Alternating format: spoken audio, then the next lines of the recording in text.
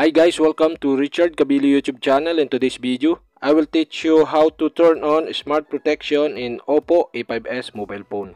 So okay guys, but before we start, kindly subscribe to my YouTube channel by pressing the subscribe button and the bell to notify you if I have new videos. So okay guys, let's start. You all have to do is go to setting in your Oppo A5s mobile phone. And okay guys, here in settings, okay, scroll down and find the security. Okay guys, you'll have to do is click security. And okay guys, here in security, okay, you can see the personal information protection. Okay, click this.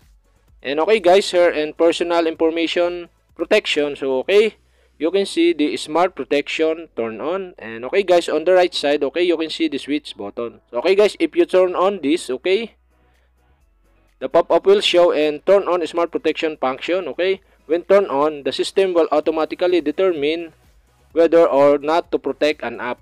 Items that are protected will have blank information to replace the actual information. Note, some app may not work properly. So okay guys, you'll have to do is turn on or click the turn on button.